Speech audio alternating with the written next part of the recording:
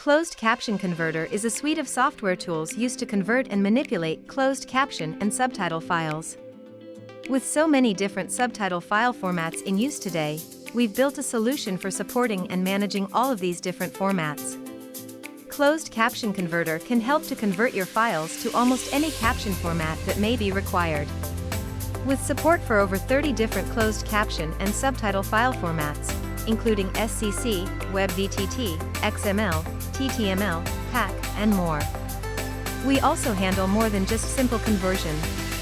With Closed Caption Converter, you can fix caption drift using the TC Multiplier option. Automatically offset timecodes to start from a specific frame, or manually add or subtract time from an entire file. Our web services API and command line tool include custom style guides to help ensure caption files meet your specification.